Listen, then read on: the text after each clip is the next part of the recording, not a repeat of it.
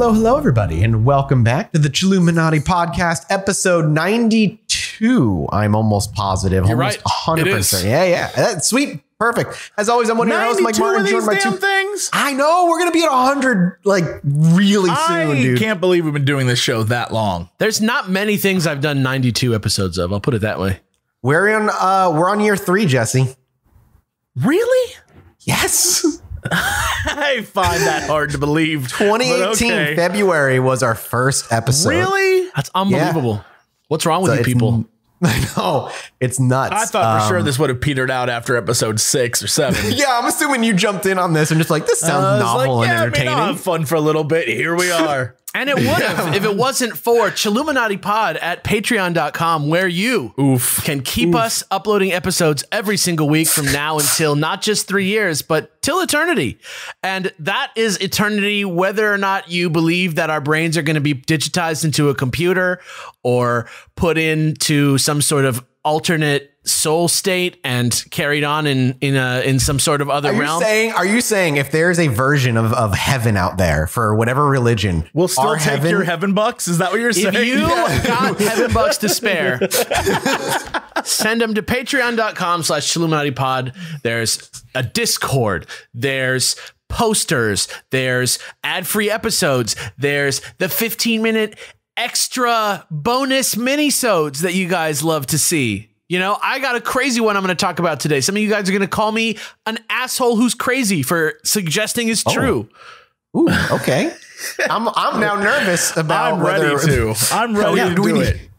Do we need to censor this? No, I'm not going to get canceled today. But if you want to find out what I'm talking about, head over to patreon.com/ChilluminatiPod today. Please do. And also, we're almost at 8,000. You push us over that, and we're under 100 from 1,000 patrons. That would be awesome if we could do that. So the road to 1,000, you guys. The road to it. We're here. The road to 1,000. Finally. Honestly, I don't know why I took that from your hands, Alex. This is a day dedicated to you, guys. I gotta tell you, I'm honored to bring this story to you. An asshole. Oh, is this too early? Canceled. Yeah, we're not in the mini-sode yet. Oh, we're not. Oh, no, that's the mini-sode. Oh, okay. Yeah, I am so honored. I am so honored about this story because this is one of those ones where you find it and then you go, oh, this is going to be a good one. Like, this is one where I didn't have to make any bullshit up to make it interesting. This is a great one. I've been wanting to do it for a little bit of time, but I decided to hold off for a very specific reason.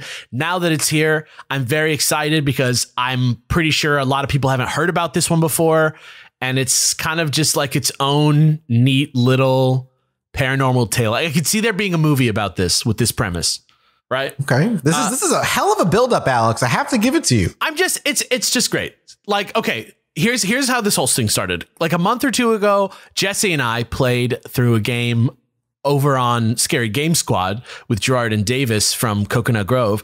And that game was called Little Hope, by the way. And by the end, I wasn't the biggest fan of the actual game, but I got really caught up in the like major paranormal mechanic of the story, which was like characters from the modern world, like sort of like having like not quite visions, not quite time travel moments with like characters from hundreds of years ago in this like Salem-esque witch trial type area. And while spoilers for the game, it turned out that none of that was real. And it was just a crazy ass bus driver working out his family fire grief.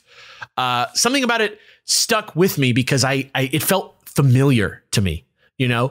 And as you know, I stay up late all the time, watching weird videos all online and just sort of like vibing out to like whatever weird things the algorithm sends my way. And as it happens, playing through Little Hope, like shook loose this memory of me in my dorm room in the early 20s. And I spent like a week or two looking for this video because I couldn't. What? It was this memory that I had of seeing. You mean the early 2000s? What? I think early 20s, my like 20s. His age. My 20s. I thought you meant like the roaring 20s. Are you about to tell us the whole premise of today's episode is I was alive in 1920? I remembered that I was alive like, in the blow my Prohibition. mind. And I might also call you an asshole for that, for keeping that secret for so long. Like, how dare you keep a time traveler? Can you imagine if 92 episodes in, I just revealed that I had like one of those, like, I am paranormal myself. You were the Highlander. I've been alive for 1,000 years. If that's what you dropped on us, I'd be like, that's just unfair. That's just not the even Highlander fair. though. You wouldn't. Hopefully, you wouldn't have to behead your other ones. You just like. You guys sit down, try to smoke each other out. Yeah, by the time the joint is done, the other one of me has just disappeared and I've absorbed him again. Right.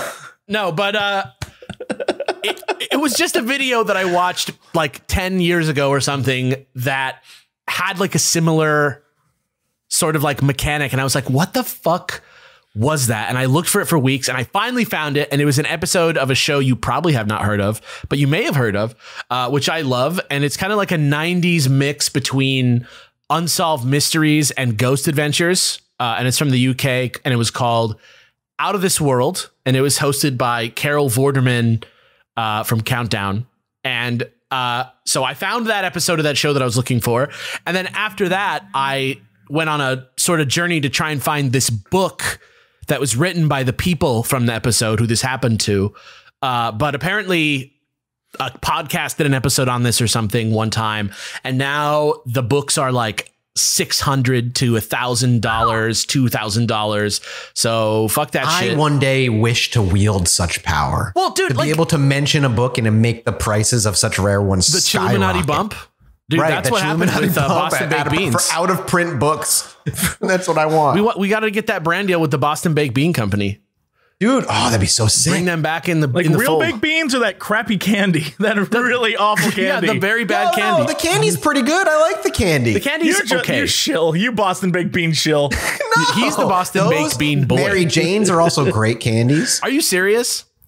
Have you ever had a Mary Jane? Are you literally telling me that your two favorite candies are the Boston Baked Beans and Mary Janes? I wouldn't say the Boston Baked Bean is one of my favorite candies, but I enjoy it. The Mary Jane is really up there, top 5. Is this a weed joke?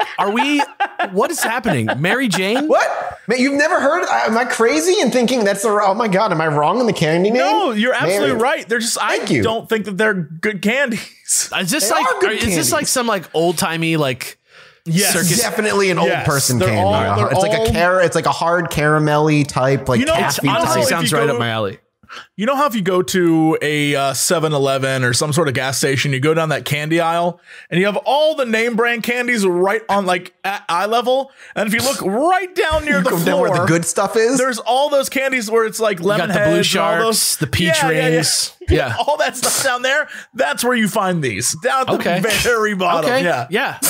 Legacy candies, we call them, grandfathered in. Yeah. Usually licorice flavored, some sort of anise. Yeah. Mary Jane's, right. Right. I thought that was a shoe. God. I thought that was a shoe. I don't know. I'm tripping out. Anyway, there was supposed to be a Kindle version of this book that was out for like £5.50. Is the only price point that I found for it anywhere. But if there ever was that, it is gone now. Does not exist. So if anybody want to jump in, Alex, there is a shoe called Mary Jane's. Okay, it's a variety of shoe. Yeah. Then I'm at least somewhere in my brain is working. Like somebody was made happy by what I said. Now I'm not sure that Mathis knows what he's talking about. The Mary Jane's candy is just Bit-O-Honey, is what it is. Bit-O-Honey's also, same thing. Yeah. Mary Jane's I should have just called it Bit-O-Honey. Is like that's the kind that your grandma makes in her kitchen after church, kind of deal. I mean, yeah, Mary Jane's candy. It even looks like it's from 1922. I know Bit-O-Honeys. But they got it right the first time. Bit-O-Honeys are all right. I like them. Okay. I love them. Oh, I kind of want a bag now. I'm sure you can find them at your local ghost haunted house. Shout out to oldtimecandy.com. They have all the old time candies. A very valuable website. I went to go look and see if they had any Mary Janes in stock. All the Mary Janes, all of them out of stock. However, that's what I'm saying. However, they do have a lot of candy cigarettes. Like if you can get a box of 24 packs of candy cigarettes. So gross. Do they have the gum ones? The really bad gum ones? Yes. With the chalky? All right. All right. So I couldn't find the book. So I had to base this version of the story, not just off the TV episode, but also like a bunch of different like blogs and online summaries that told their sort of like summaries of the story told in the book, and some of those have quotes. So I've got all the stuff that I normally have, but I'll give you the links for those in the subreddit after the fact, as well as I used a much shorter version of the story, which I found in another book, which was an anthology called Haunted Cheshire by Tom Slemen. But that's all I got on background. Now it's time to settle in, kick back, relax for story time. Mathis and Jesse, make sure you got some microchips and dip on hand, if you will. I wish I did have food. I'm so hungry now that we talked about candy. Because today we're jumping into the world of early personal computing. Okay, so I want you to. That's how I'm going to introduce this story. It's a bit with a good microchip joke. I like microchip joke for you guys. A little preschool style joke. Yeah. Mm-hmm. But first, let's talk about the first character we need to meet in our story. A man who, for now, we will just call Ken. Ken was a economics teacher at Hardin High School in Hardin. And I want to just point out that this is like a place called Hawarden, and it's in England. So that's, I'm going to guess it's called Hardin High School. But he actually lived about 10 miles to the southeast of there in an old historical brick building, which was called Meadow Cottage, which was in the tiny little village of Dawdleston. And at the time, in the fall of 1984, he was in the middle of restoring the building for the winter. So, you know, a historical cottage. So he's, you know, every once in a while, you got to strip it down, fix it up, make sure it's up to code, etc. And at this point in time, it's fall. So the work is almost already done because he's got to be ready for the winter because it gets cold. And it was kind of an austere place, very empty, blank walls, some exposed red brick pillars around. But that didn't mean diddly to Ken or either of his two housemates, one of which being his girlfriend, Debbie, and the other being an English teaching colleague of his called Nicola, who was currently sleeping in the spare room / band rehearsal zone that he had. Because he was a teacher, he was an economics teacher, but he was still like a pretty young dude. He liked to hang out and play music with the buds. And Nicola was staying with them because she was Debbie's friend and she had just gotten back from 3 months teaching abroad in Africa. So she was just looking for a place to crash for a little bit, and she was kind of just like couch surfing. So that's how she comes to the picture. And it was probably really quiet and quaint and beautiful in this house at this time. But that didn't last for long, because that August, just as they were getting ready to get the house painted, came the first of many strange occurrences that would come to dominate the lives of these people and more for literally years to come. Okay. Ooh. At first, things started slow, like you might expect with a story with this type of setup. On one of the newly blank walls on the far end of the house by the bathroom, nobody noticed exactly when, but a strange set of size 5 footprints appeared, looking like whatever left them there just sort of like walked straight up the wall, as it were. But it was weird because they weren't like shoe footprints. They were like feet. They're feet. Footprints. Interesting. And also, more importantly, The it creepier looked like kind. maybe it had a 6th toe. So just something Just to like regularly or like on the heel of the foot? I don't think it was the heel of the foot type of On deal. the Okay. heel? That would have been No. Yeah, that'd be so No. cool. Think about that, like an extra toe back there. No, then that would grabbing explain. on. Be like, oh, that's some sort of ape creature. Yeah, exactly. Yeah, or no, it's like a Warcraft troll. it's like if you had You two know, big fair. toes, like one on each side kind of vibes. Gotcha. But they weren't really well defined enough to be something that's like super freaky. Just something that they kind of saw and noted, and they were just sort of like, huh, that's weird.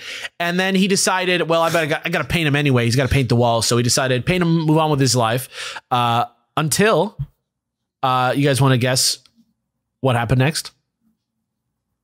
With this Somebody- story, No,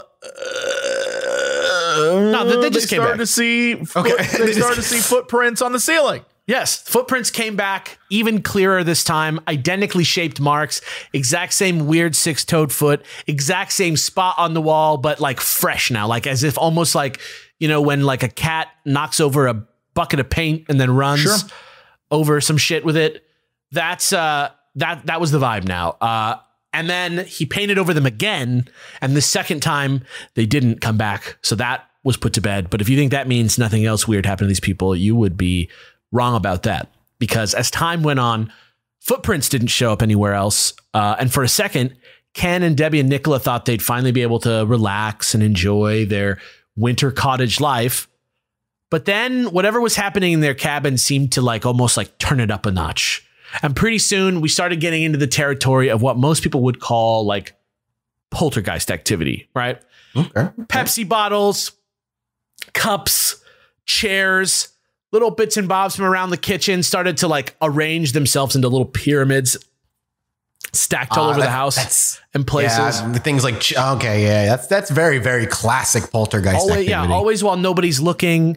And as I said before, Ken is like a band dude. So people would come in and out from here, you know, from time to time. And so his first reaction wasn't like, oh, fuck, there's ghosts. His first reaction was just like, oh, man, somebody's probably fucking with me, right? Just because that's the type of friends he had. And he, you know, that's like the type, you know, some like Occam's razor type shit. So he didn't even really consider that the footprints and the stacking could be connected originally. Instead, he was just like, just my pals messing with me, you know, all good. No big deal. Yeah. Just my buds. A normal reaction. I would be annoyed if somebody did this to me in my house, especially if they came over to play music and like stacked my furniture against a wall. But that's neither here nor there. I don't know why he had never confronted them about this. But that oh well vibe didn't last very long, because pretty soon as the items started to get larger and the stack started getting more and more ambitious and bizarre, like the one in Out of This World was like straight out of Poltergeist, the movie, like things balancing impossibly precariously. I don't know how true that was, but that's what it looks like in the show. And so Ken got to the point now where every night he was constantly getting up to check and see if his doors were locked, because in his mind, if he's wrong and these weren't his friends that were doing this, yeah, somebody's breaking. Yeah, his only other conceivable thought is somebody's fucking with me. Like somebody's like doing some weird shit, like stalker shit behavior to me. And the idea that this is happening while they're just like nipping out for like a drink at the pub and coming back, and somebody's like going in and like doing these weird calculated things, was sort of like vibing him out in a bad way. And he was worried that maybe he was going to get robbed or somebody was going to get hurt next. But nevertheless, life did go on for the three haunted roommates. And slowly but surely the house became a home. They got it painted. They put nice little things up all around and settled into a rhythm with the whole situation with the stacking, which never abated, never, ever, ever. And eventually it just sort of became a thing that was like a weird annoyance to them, that like they just dealt with it. They thought of it as inconvenient. Nobody was like, what is causing this anymore? It just became part of daily life for them, which is really, really weird. And the people of Meadow Cottage, despite everything, were sort of able to focus inward on themselves again. And while Ken kept busy teaching, Nicola was starting to get a little disillusioned with her life, and she and Debbie started to get the bug for some more like creative theatrical pursuits. Mentioned various times that they wanted to write comedy sketches specifically, which is interesting. And so since Ken was a good boyfriend and a good roommate, every Friday when he got off work, what he would do is he would go to his school's like tech pool, lab center, whatever, check out a 1982 BBC Model B microcomputer, which is like early micro personal computer type computer. Yeah. And he would set it up in his kitchen for the girls to work on at the table. Right. And just in case you're one of those people like me who can't really imagine what a computer was like in 1984, before we go any further, I'm just going to give you a quick rundown on this baby. For you know, just with the specs. Yeah. So this thing was like a big beige box with a black monitor with the green text kind of vibe, like one color and the color is green. It ran on 32 kilobytes of RAM. Wow. It had a 2 megahertz CPU. And it had a huge drive on the side that was about as big as the monitor for reading like the big giant square, like cheese slice floppy disk, like the big boys. Yeah. Yeah. The big boys. And they could hold 160 KBs a piece. And even though that sounds like nothing, even though that sounds like nothing, it actually was helpful, because another thing about the BBC microcomputer Model B was that the computer had 0 onboard memory. and it would completely wipe itself of all data anytime it turned off unless you had it saved on a disk. So this actually becomes important later in the story to what goes on. Ooh, I'm excited. But most important of all was the main program that they used for their sketch writing and stuff, which was an extremely simplistic word processor that nobody really remembers today, which was called Edward, which is spelled like the name Edward, except the word in Edward is spelled W-O-R-D, like a word processor. Wow. It's very futuristic. It's very good stuff. But anyway, we've went all the way now from August to December. They got this computer ritual that they're starting to do every week where he brings one home. They work on it. It's not the same computer every time, which is another key thing that's important to this. It was a totally different computer most of the time from a rotating pool of computers. And one day in December, all three of them headed out to chill with their buds because their neighbors got a VCR and it was like all the rage. So they were like constantly going over there and watching movies. And they forgot when they left the house that they left the computer on when they walked out the door. And that night, when they returned, something happened which nobody expected. They realized their mistake, that they'd left the computer on, and Ken went to turn it off. But before he hit the switch, he happened to look up at the screen. And when he did, he noticed something really weird because it looked like to Ken that somebody else had been using Edward while they were gone. And there was some text written on the screen in like weird kidnapper capitalized random letters style. Okay. And it was saved to the disk that was in there on the floppy drive as a file called KDN. And Mathis, if you would be so kind as to read this file here. Here we go. NADM. All right, here we go. Ken, Debbie, Nick, true are the nightmares of a person that fears. Safe are the bodies of the silent world. Turn, pretty flowers, turn towards the sun, for you shall grow and sow. But the flower reaches too high and withers. In the burning light, get out your bricks. Pussycat, pussycat went to London to seek fame and fortune. Faith must not be lost, for this shall be your redeemer. Which sounds like gobbledygook altogether. Yeah, I'm going to be real. In the context of the rest of what happens here, I'm not that clear on what this stuff might mean directly since it's pretty cryptic. But I guess there's always the possibility that some of these things might be slightly misquoted from the book, because I've never seen the book myself. But I doubt that's what's going on here. I think it's just very sort of vague compared to a lot of the other stuff that happens. But unfortunately, after this happened, they were like, what? But it was just too close to Christmas. And Nicola went home for the holidays and they just kind of brushed it to the side for a while. Forgot about it for a few months until February, when the still regular instances of stacked kitchen items, this is happening every couple days, they start to realize that it's starting to sort of center itself around this one big pillar in the kitchen that's made of this old hard red brick. Excavate it. And people started to get wigged out by that area of the house. And work was starting to get pretty stressful at school. And the same thing happened again, where Ken both brought home the BBC computer to the kitchen, and all three of them went out to hang out with friends. And again, when they got back, there was another disk in the drive. And this time the file was called REAT in all caps, REATE. And this one I would love for Jesse to read for me. Why you gotta give me the weird one? Everybody's going to be reading weird ones, trust me. Of course. Oh my God. I write, spelled WRYTE. A lot of this is spelled incorrectly in all caps.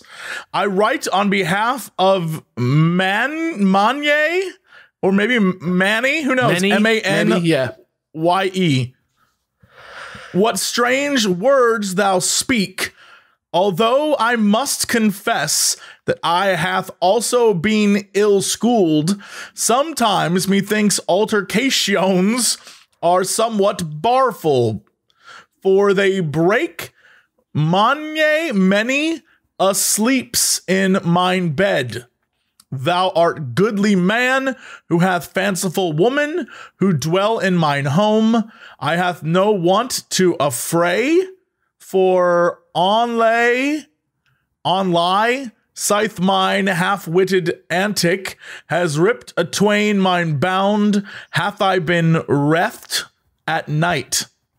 I have seen Many, I assume this has to be many, altercations. Lastly, charged house and thy home. 'Tis a fitting place with lights which devil maketh and costly things that only mine friend Edmund Gray can afford for the king himself. 'Twas a great crime to have bribed mine house. LW. Yeah. Pretty wild stuff.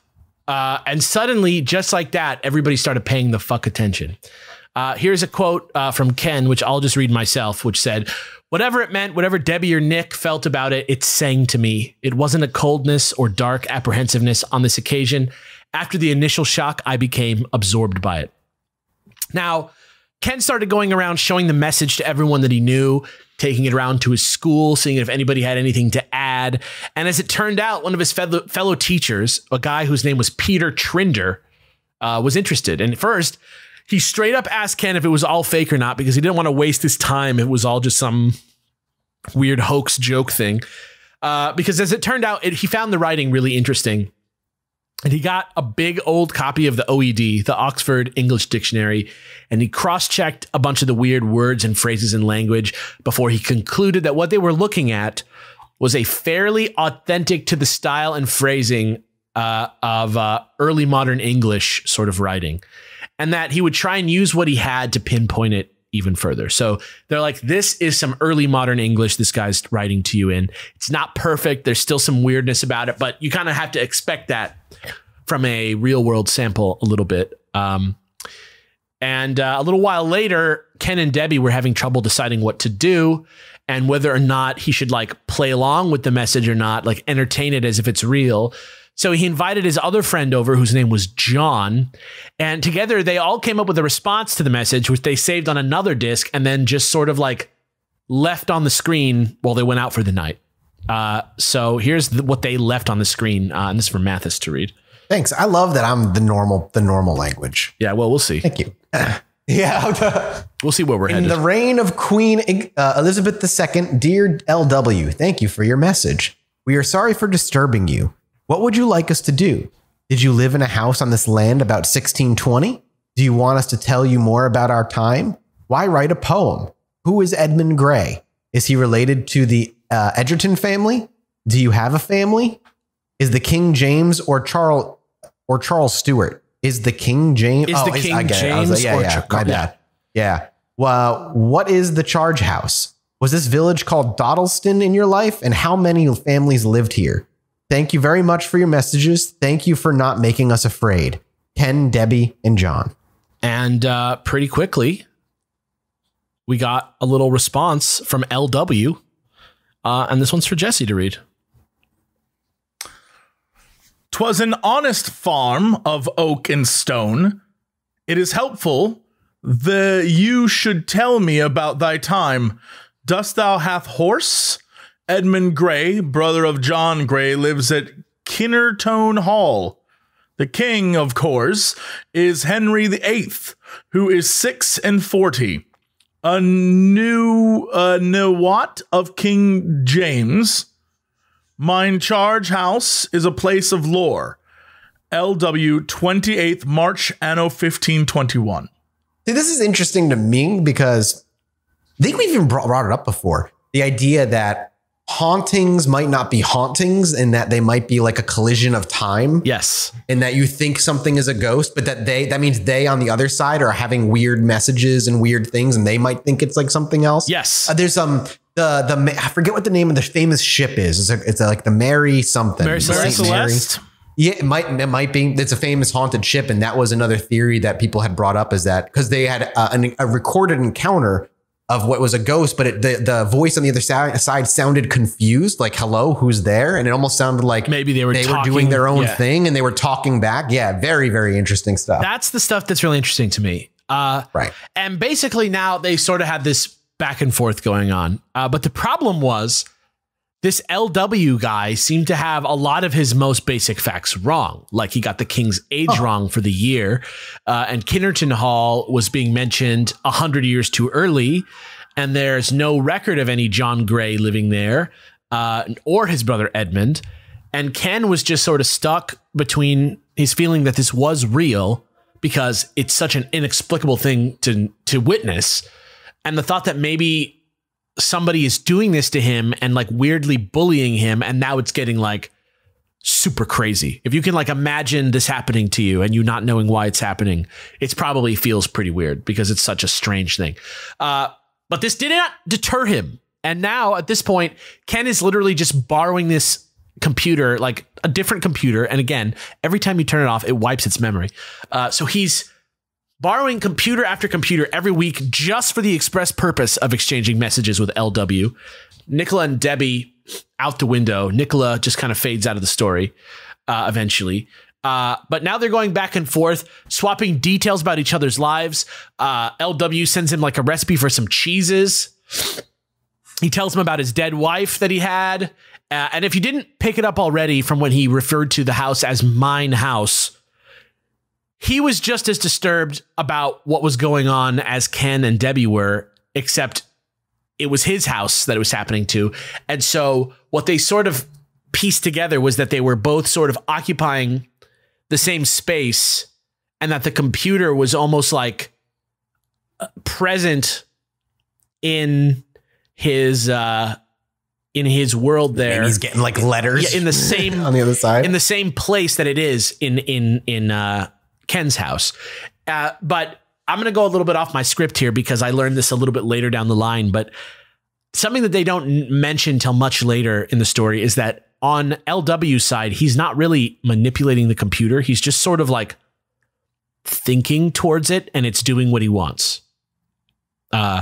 Is something that they sort of establish, and there'll be a little bit more justification for that later in the story. But like, just because I know that's probably something that's like sort of niggling at your mind a little bit, like he's in his experience of this, he can think to the computer, and he can also bring other people to the computer to think to the computer. So that's weird. See, I imagine it would have been like he's getting mysterious like writings on a letter, and then he would write back. Yeah. And meanwhile, they're also testing a lot more of these facts and figures that LW would share in his messages to cross-check with anything they can dig up, even though at first he was super wrong. And while a lot of the stuff was helpful, we go back to Peter Trinder, the OED guy, who begins to think he recognizes LW's accent as something from the West Country. And he requests that in his next message to him that Ken mention Bristol. The place in England. And when LW wrote back, LW said he actually was from Bristol and that his name was not just LW, it was Lucas with a K, Wainman. Lucas Wainman, which they immediately jumped on as a great way of finding out whether or not he was real. Because now they had his name, and there was still the matter of all these historical inconsistencies and some of the words used. And while a lot of them were technically correct, they're starting to find sometimes he's off by using a word that's like 100 years old or 200 years old. Interesting. It's, still something that would exist at that time that maybe he could draw from. I do this all the time in my like weird way of talking, as if anybody who knows me, who texts me, right? Like I definitely talk in a weird way sometimes, but like it didn't feel super good. But according to Peter Trinder, and all the research that he did, he still maintained that for someone to go through as much trouble as they would have to do this, even as accurately as they were doing, and also responding to the questions in the things that Ken was asking, it would take too long. Like you can't go out for an hour and come back and have like a perfectly researched 16th century piece of writing, because again, it's 84. There's no internet. There's no way to like get examples at hand quickly and do this. And, that's just sort of the thing that he was sort of using as his sort of evidence that this was something worth thinking about. And they were also having a lot of trouble with the names, because obviously a lot of people that you mentioned might not be important enough to make it into a book at this time, because it's the 16th century. But for so many people to be fake, even big rich people like Edmund Gray didn't bode too well. But rather than decide it was some sort of hoax right away, these messages, coupled with the still regular stacking of objects, which is still happening this whole time, and is now getting so disturbing to Ken and Debbie that they literally started renting out another house that was cheaper so that they could sleep somewhere quiet without having to worry about somebody like sneaking in and fucking with their house or whatever the hell was going on. Safety concerns. Yeah. But Ken and Lucas just kept writing back and forth to each other. Slowly, they kind of have a relationship that they build. They become more like friends style relationship. And while Ken and Debbie were still going through all their own shit over this insane situation, on Lucas's side of things, it's going very similarly. And he also wrote about how his servant would always come ask him if he's okay because he's worried that he's acting crazy and that he made Ken and Debbie up and that there's some kind of weird like imaginary friend flight of fancy that he's got, because apparently only Lucas could see the computer, but he could like teach people how to use it and how to think towards it. As Peter kept confirming and translating a lot of the language, Ken and Debbie kind of started to drink the Kool-Aid a little bit more, and especially messages as they started to come more and more frequently, like sometimes like a couple times back and forth really quickly. It started to break down the idea that somebody was elaborately going through some sort of process to hoax them. It started to become too unbelievable that somebody could do this in real life for them. And they were starting to just believe, you know what, like this is, you know, whatever we're doing here, we're just going to assume we're talking to some fucking 16th century people. And then things start becoming a little more complex. The mechanics of what's going on. After talking a little bit about modern technology with Lucas, and more specifically, the idea of cars, Ken decided to do an experiment where he took a clipping of a Jaguar XJ Coupe from a magazine and left it on the keyboard.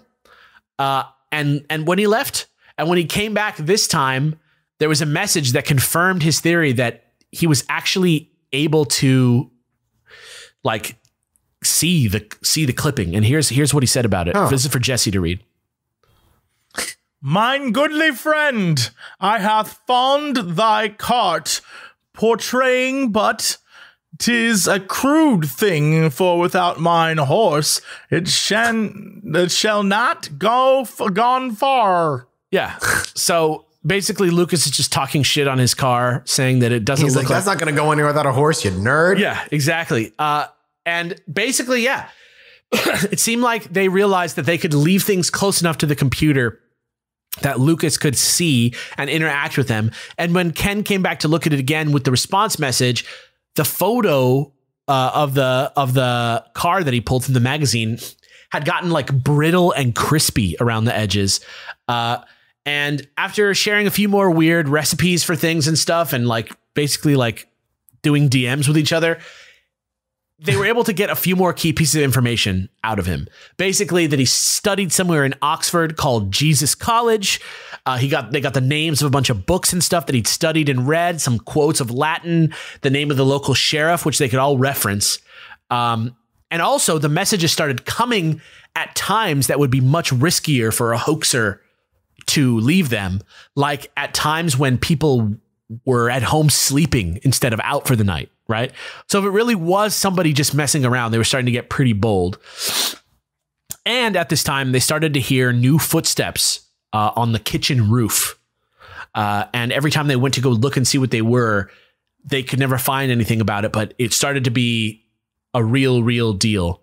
That was really starting to freak them out. But then Peter came back with more information, and he was saying most of the stuff that Lucas was saying was impossible or unbelievable because of how inaccurate it was. Jesus College wasn't founded until 30 years after Lucas said he went there.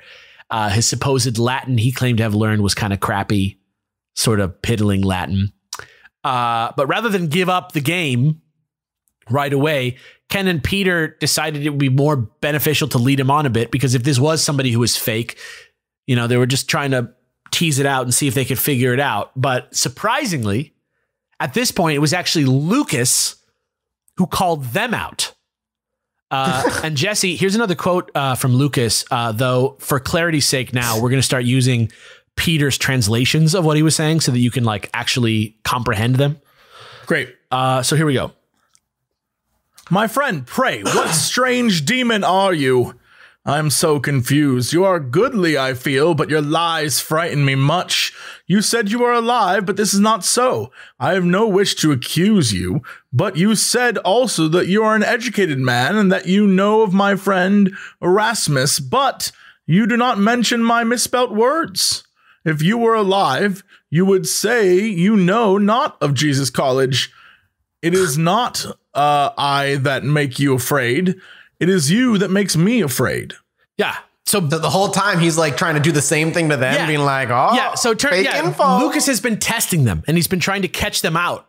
And Ken has been doing the same thing to Lucas and giving them. So he's saying he's been giving him fake facts to see if he'll play along with it or not, to see if he's actually somebody from the world who can check facts. Right. And because you got to imagine if it's 1520, for all Lucas knows, Ken is like a demon or a devil from hell who's trying to corrupt him. So it's funny you say that, because in my mind, I'm like, well, what? Because they're getting weird footprints with 6 toes. What if it's some weird other entity fucking with them and just not knowing his own information? That is a very interesting idea. Turned out Lucas actually, according to Lucas, he actually studied at a place called Brasenose College.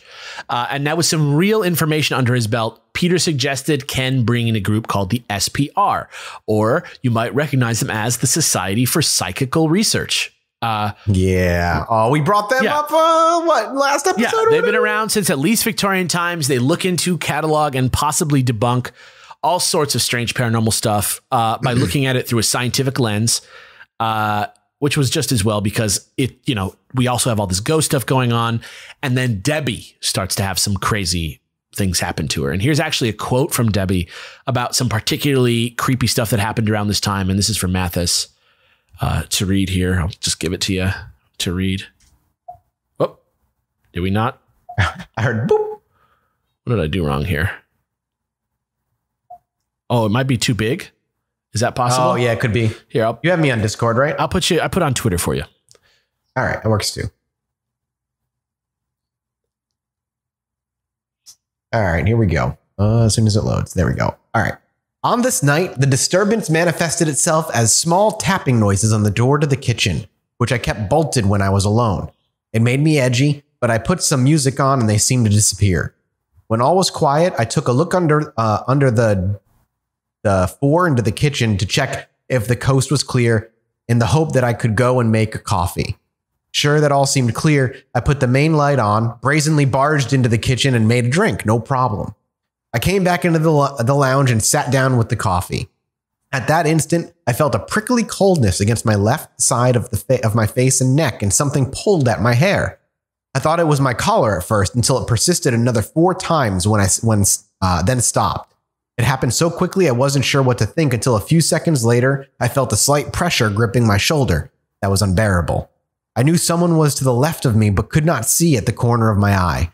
I turned around and nothing was there. I ran outside the house and waited for Ken to return. The cold, damp rain didn't bother me as much as the house. Yeah. And it's about this time in the episode of Out of This World that I was watching. And it's actually a 2-parter. So you have to catch the end of one episode and then they follow like Unsolved Mystery style. Sure. And it seems like they take some pretty extreme license with the story at this point. In the summary that I have that covers this part of the story, which only one summary really does, it simply says that Debbie starts to obsess over Lucas so much in her daily life that she begins having dreams about him. That's all it says. But in the TV show, not only does she dream about him, but she like dreams that she travels back to be with him in his own time and that like bare their souls to each other and like kiss and stuff. Oh my God, she's living her own fanfic in her head like I did with my anime waifus as a teenager. Yeah. Now, like I said, I haven't read that. It's the same thing. Book. It's the same thing, Jesse. Don't hang on, Alex. This is important. Yeah. It's the same thing, Jesse. No, it is. You know what? You're right. It's sad in both cases. Thank you very much. You may continue. Here's the thing. I haven't read the book, so I don't know how true it is. But in the show, also, when Lucas is talking to Ken again later, he's like, "I saw your wife. She is so beautiful." Like it is like part of this story in the show, at least, that she like dreamed that she met him, and then he says that he met her, and they kissed. But I don't know if it's real. But either way, the next morning when she woke up from whatever she was actually dreaming about, near that exposed brick pillar that I was talking about earlier, where everything was sort of like starting to coalesce around, they found Lucas had written his name on the floor in chalk. And this freaked Debbie out so much that she basically stopped sleeping at that house altogether and just stayed at the other rental place pretty much full time. And now the SPR are here to investigate everything. Maybe they're going to kind of settle this once and for all. Everybody's really excited. And the first thing they do is they ask Ken and Debbie to have family members over to stay with them who can like track their activities and be with them the whole time they're there and swear affidavits to their not writing the notes themselves. So they do that. And Debbie's brother and her mom come by and stay for the whole weekend, and they set up the computer and they leave it in the kitchen, and Ken goes out to drink, and Debbie and her family chill in the living room together for the whole time. Here's a quote from Debbie's mom about that time for Jesse to read. So I'm going to just drop that here in the chat for you. Oh, I can't. It's too big. So you got to go to Twitter. To Twitter. Easy peasy.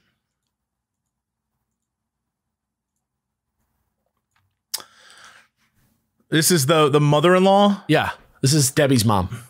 Oh, all right.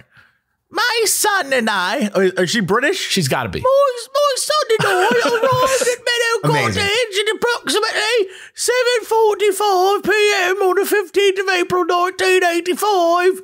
A few minutes later, a friend of Mr. Webster's called at the front door for something. After a few words were exchanged between my daughter and the caller, he left, and we three, my daughter Debbie, my son, and myself, went into the kitchen. We checked the windows and the doors in the kitchen and bathroom. The back door was locked with a chain on the inside. The windows were closed, including the skylights, though we did not have time to check if they were locked. We then gave our attention to the computer. All previous entries on the disk were inspected. Debbie typed a few lines on the screen. As far as we knew, there was nothing entered after that. I felt cold at times, and at one stage was shivering. We all kept our coats on, as there was no fire in the hearth. We went to the kitchen again at 9 p.m., and we saw a new entry displayed, starting with a poem. We were short on time, and I was unable to understand all that was entered at the time, but did manage to read and understand one or two lines. We then left the cottage. So even with family witnesses there, they were able to produce the effect of the writing appearing on the screen. Nobody coming into the house, nothing going on. And then after they had family members do it, because I know you're thinking, well, the mom could be in on it, just to prove there was no family funny business. Next, they get a man called Frank Davies, who's just the mechanics teacher at Ken's high school that he teaches at, to come and be an even more impartial witness. And here is what he saw. And this is going to be for Mathis to read. And this time it's going to let me put it in the chat because it's not as long of a little thing. Excellent. At 8 p.m., a noticeable drop in temperature occurred, which lasted some 2 or 3 minutes. The coldness did not seem to be due to any air movement, though there must have been some as the fire was burning gently in the grate. After a few minutes, the room temperature became comfortably normal again. On returning to the kitchen, we observed a new message on the computer. The message was from someone calling themselves John, and it told us that the sheriff had put Lucas in prison, apparently for communicating with us. Debbie appeared genuinely concerned at this turn of events. Yeah. And so that's happened. And meanwhile, all this time, that guy, Peter Trinder, who's been hitting the books down at Brasenose College, where Lucas said he went, trying his best to find anything he can about Lucas Wainman. And he's coming up totally empty-handed and frustrated over and over. No record of anybody ever attending the school with that name. But then a couple of weeks before this, in a communication on April 4th, where basically Lucas is also letting a friend of his include a message on the BBC for Ken and Debbie. One sentence blows the whole thing wide open, and I'm just going to read it myself because it's that much of a twist.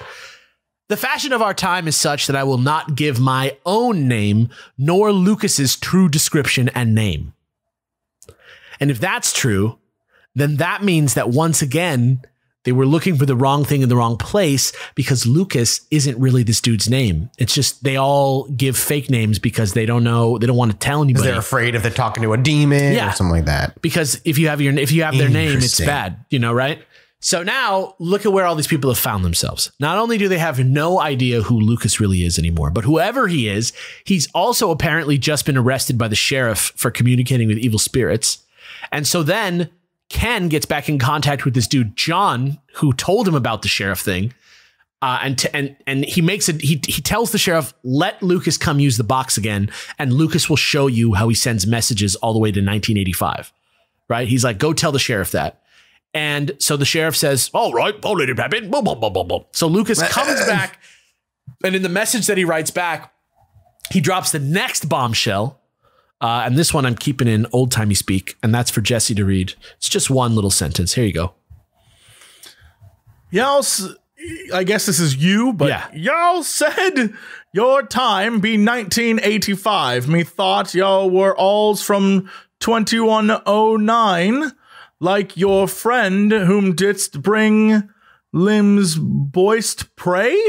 Yeah. So just in case you didn't understand that, let me lay it out for you.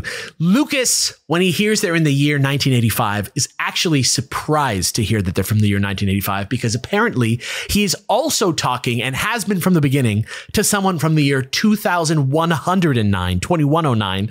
And he just assumed that that's when Ken and Debbie were from too, and that they also knew this third person. Right? So that is an interesting development. And so Ken, faced with no other option, because almost nobody believes him, decides to write a message, which he titled on the disc as Calling 2109. And sure enough, he gets a response. Oh my God. Which Mathis, what is happening right now? I'm like all in on this, so I'm prepped for disappointment at the end when you tell me how this was all fake. Get ready. All right, here we go. Okay. Ken, Deb, Peter, we are sorry that we can give you only two choices. One, that you either have your predicament explained in such a non-rhyme way that you may have instant understanding, but cause what should not be to happen. Or two, try to understand that you three have a purpose that you shall in your lifetime change the face of history. We, 2109, must not affect your thoughts directly, but give you some sort of guidance that will allow room for your own destiny. All we can say is that we are part of the same God, whatever it is. And that is the surprise end of the Dottleston Messages Part 1. Oh, we're going to get a part 2? That's right. It's another part all about 2109. Shit. More from that next time, the end of this insane story next time. And so I implore you to do yourselves a favor. This is fascinating. This is fascinating. I will not touch it to us. You know what, Alex? I knew I brought you into this business for a reason. Please. Can I just, going into this, before we go, end this episode and stuff, what's fascinating to me is if this, obviously you throw it with a grain of salt, all this is true. You just assume all this is true. Does that mean like time is a loop and that time, like there is fate and there is like a predetermined I think you're way off. Thing? I think there's going to be a dude living in the house, like a guy in the house. He's just messing with them. And he's like, I'm telling you, it's going to be a payoff where it's like his name was John George and he lived in that pillar. He lived in that pillar and he stood still for 12 hours a day, every day while he was awake. That's what I'm telling you. Yes. I mean, I'm assuming it's going to go more in that direction, but saying like just making the fun assumption, hypothetically, this is true. It just throws into question time itself and all that shit. The fact that that's how broad our possible explanations are for what's going on here and that I know the answer already is very exciting to me. But it also makes me want to implore you, if you're a good listener of Chilluminati, to not Google this until next week.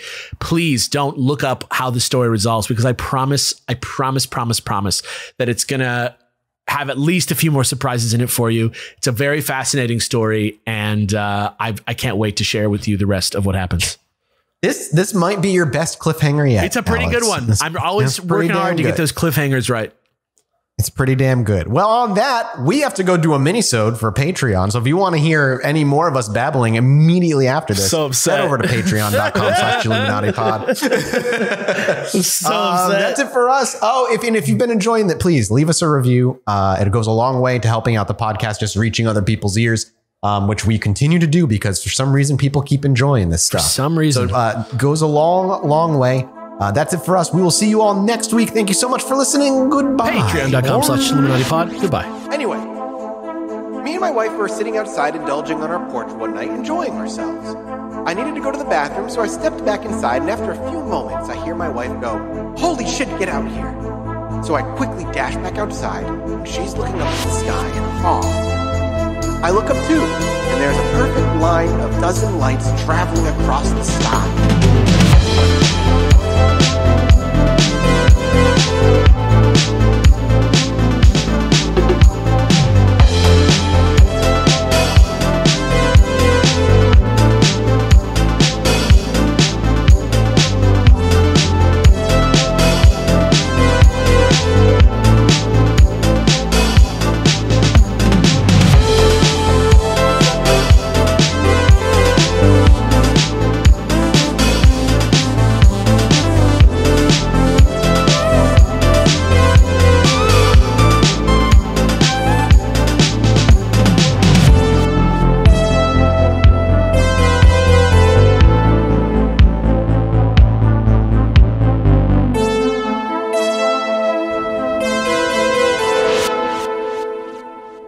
Listen, now that we're coming up on a year of this quote-unquote new normal, it sometimes feels like we'll never get our old lives back.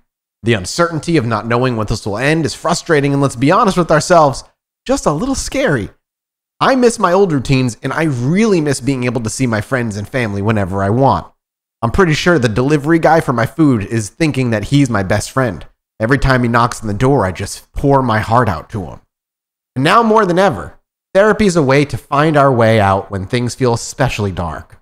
Just talking through my fears and anxiety makes me breathe easier and feel hope again. And not with the food delivery guy, with my therapist. That's why I wholeheartedly recommend Talkspace for therapy. You can sign up online and start therapy the same day as you sign up.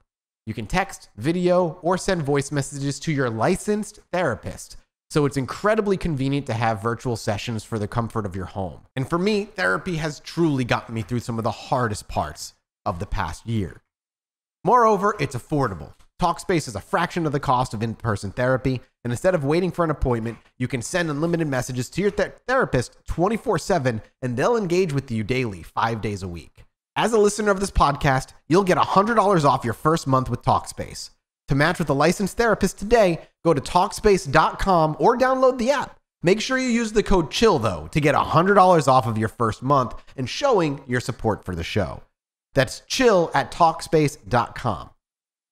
Chill. Again, code CHILL, CHILL, at Talkspace.com.